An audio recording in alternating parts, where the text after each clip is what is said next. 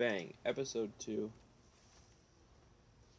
Coming right at you. I thought that for this episode we would do two things. Number one, I built a new deck. It's a red-blue deck. So, like I said, I've never built a deck in this game before, so we're just going to try it out real quick. See what we can do. This is my first run with it, and then I also unlocked a black-white deck that we'll do in the second match. So we'll play 2 games in this one. We'll see what we can do. The red-blue deck, a couple of pirates and sirens are pretty much like the main creature build of it, as the pirates overlap between the red and the blue pretty well.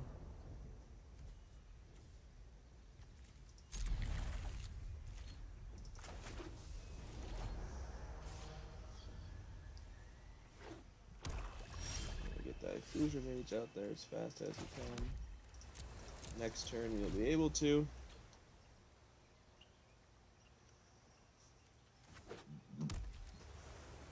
Fasten.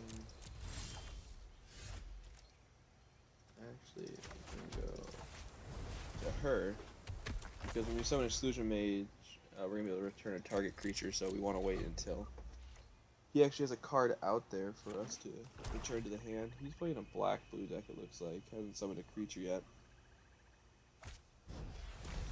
Yeah, you know, there's changes coming. Should the player top the cards for his library, exile one of the face down.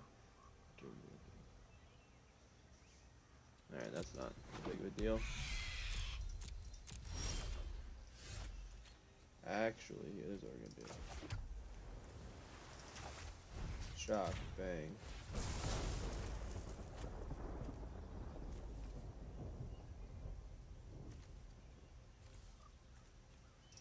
We're gonna go with that instead of summoning a creature. 2 quick cards. Let's get the attack off, quick 2 damage. Alright, so far this deck's off to a good start. His deck seems like it's kind of bricked, but it's only the first like 4 turns, so who knows what he's doing. Another Thief of Sanity. Respect the big dog.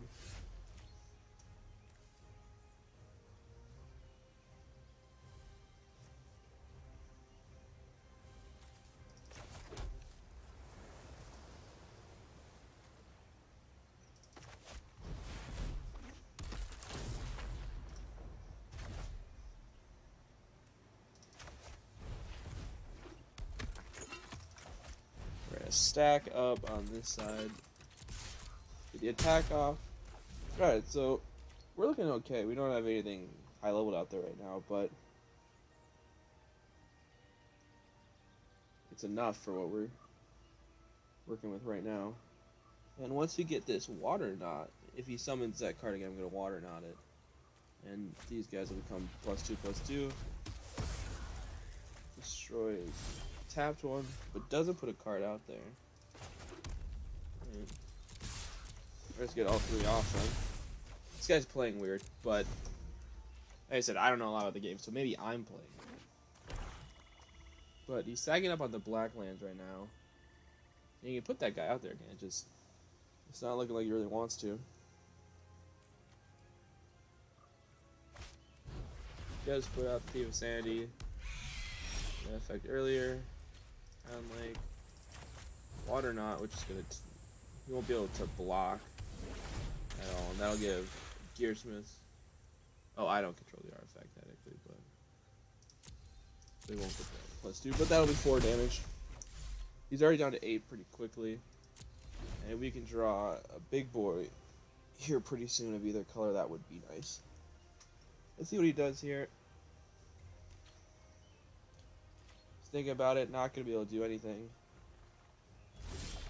Yeah, his deck seems like it's bricking pretty hard, but Siegebreaker Giant has trample, and you spend 3 mana and then a fire mana, you can target creature can't block this turn. 6/3, pretty powerful card. This Ghost Form card, you can pick 2 creatures that can't be blocked. So if you had right now Ghost Form and Siegebreaker Giant, you could pretty much 3 unblocks. Gonna destroy our mage. No, I won't destroy it actually because it's not during the attacking phase. That's fine. You should be able to get an extra unless he puts something crazy out right now. But if he does, I'll just not allow it to block.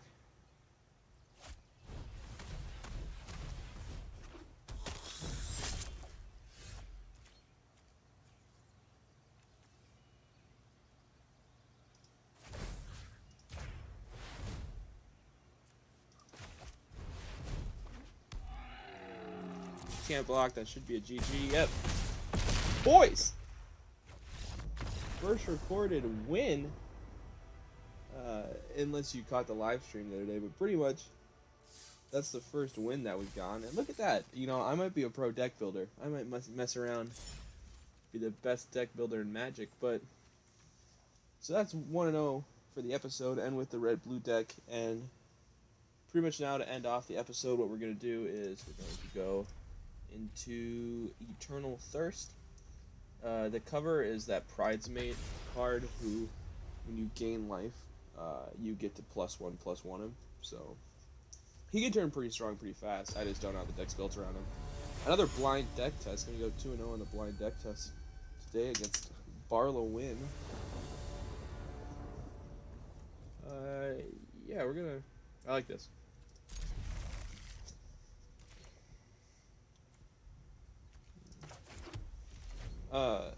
I always play, if I have a double card that enters the battlefield tapped, I always play it first because it's gonna be tapped anyways, obviously. We're gonna get the Pridesmate out there. Then next round we're gonna get the Cleric out there, and we should be able to boost the Pridesmate pretty well at that point. Let's be friendly. Let's be friendly right back. What's popping, dog? But what's he gonna do? The second fade's not gonna do a whole lot. Bang. Cleric, we gain 4 life.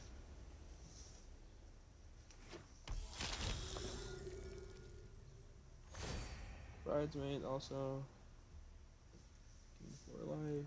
Take action. We can deal 3 damage here, but he has a card in his hand that he can play. I don't exactly know what it is. We're going to get the 3 damage and still have this Cleric to block with.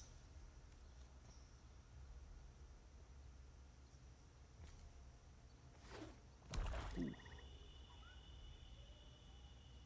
That's pretty good. Yeah, so this is the deck that I run into a lot, I guess. I finally figured out. Murder. Oh. That doesn't make me feel nice, but there's a swamp out there. We're gonna go lifelink. Bang. Siren Cleric. So again, we're off to another pretty decent start. He's not getting a lot out right away. So we're playing the same deck here, it looks like. He plays a Call to the Feast. We can get that Herald of Fate out there though, pretty strong. It's 4 and flying, and whenever it attacks you gain 2 life. We're gonna go with all of them because we can just trade all the vampires if we want to, really.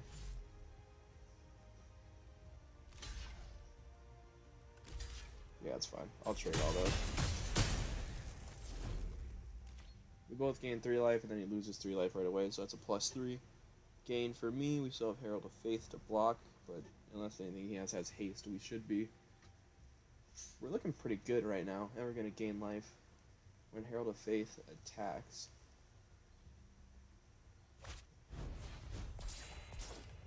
That's weird.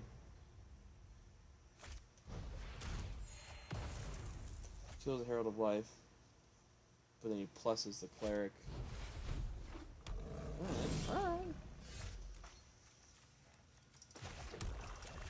Get another Cleric out there. 4 life. Gonna attack. He can block if he wants. He does not want to. And we're up by 17 HP right now, which it's looking pretty good. Like I said, you can gain life pretty fast with this deck based on what I've played against it, and when I play, we're gonna block that. Don't want to let him get too strong too quick.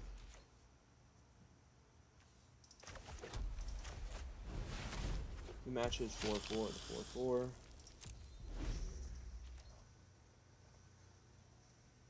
And now every time we gain a life, our opponent's going to lose a life. First impression of this deck is that it's pretty strong. I don't beat it a lot whenever I play it. Dang, that murder was clutch. I'll let you attack. Block one of you.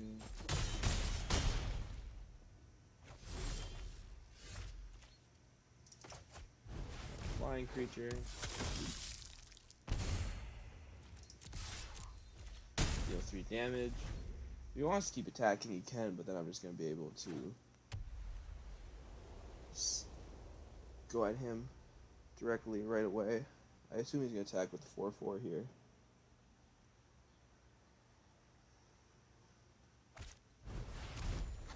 That angel card this is like the strong card of the deck, if I remember. Oh dang, okay, we're not looking as good as we were.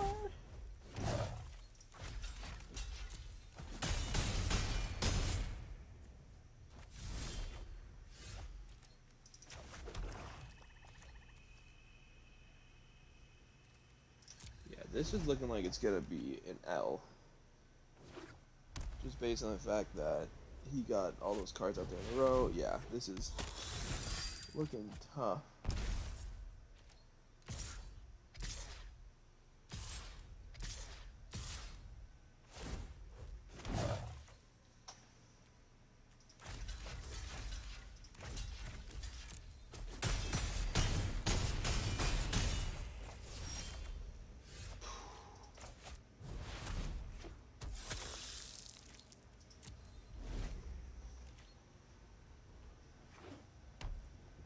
Guys, all this is telling me is that I'm better at building decks in the game, and that's just a fact that we all knew.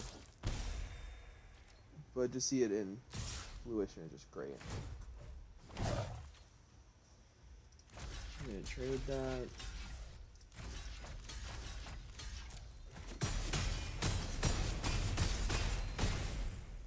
But yeah, there was nothing we could do there. So we go up against the same deck and we get beat by it. It kind of shows off that the deck is really good, but we did not get the nutso draws.